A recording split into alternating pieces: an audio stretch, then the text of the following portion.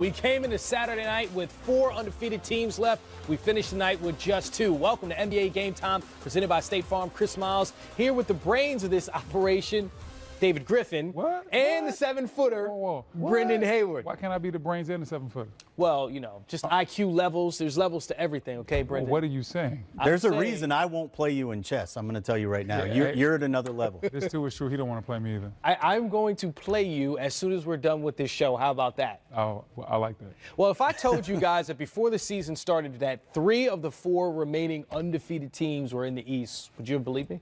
Definitely wouldn't have, but hey, that's the wacky world that we live in. Yeah.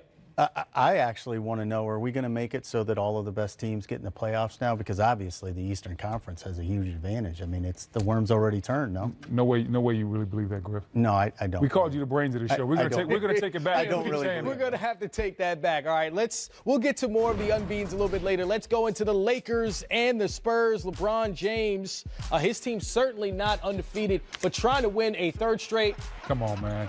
He's clowning out there now. Is he playing in the park or is he playing in the real game? It's the King's Court. He can do what he want to do. Oh, and it's always Lance's court. He'll make you dance. He got his guitar out tonight. Man, Lance is my favorite, man. I love when Lance scores, man. No sweat for him. But there is sweat. He's wiping off sweat, acting like it's no sweat. DeMar DeRozan, hey now. You're a perennial all-star, my friend. No sweat for him either, making this look easy. Come get some, Coos. Now, you notice who was guarding him? Josh Hart. More on that a little bit later. Let's move to the second half. It's LeBron James. This is where he's gotten so much better. This is the evolution of his game. He is now a guy that can consistently make shots from all over the court. Past Dirk Nowitzki on the all-time scoring list, moving to 6th all-time. Then Rudy Gay to Pau Gasol. Oh, Pau getting it done for the offense. We're going to count that as a pass, right? Off the glass? Nah, we're not counting that for a pass. I'm impressed that Pau was able to get up and dunk with authority like that. Oh, don't bite on the ball fake. How many times has he done that to people?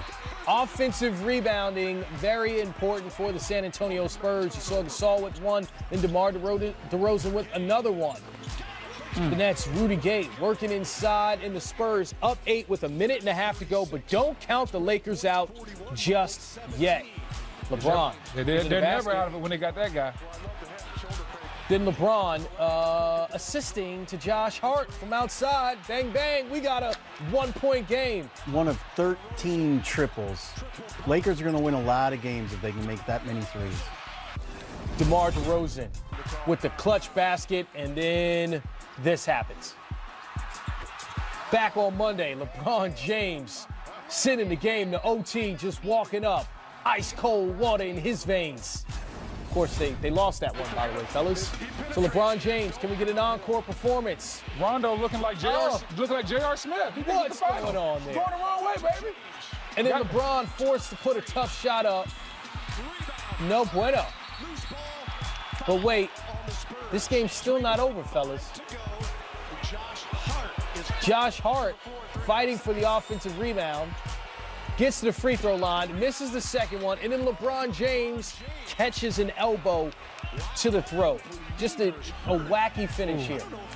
He does take the elbow, and it's a legit shot, but LeBron's always got a little bit of gamesmanship to him. Very rare that you see him actually get hurt by anything unless he wants to draw attention to it. Well, after the game, LeBron James sounded like he's feeling pretty good, again, after shooting 13 of 21 from the field.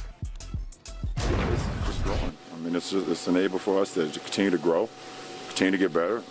You use these experiences, for the better. And I think we played very, very well tonight. Besides that 4 or 5 minute, point in the third quarter, where we just offensively stalled and defensively wasn't in tune.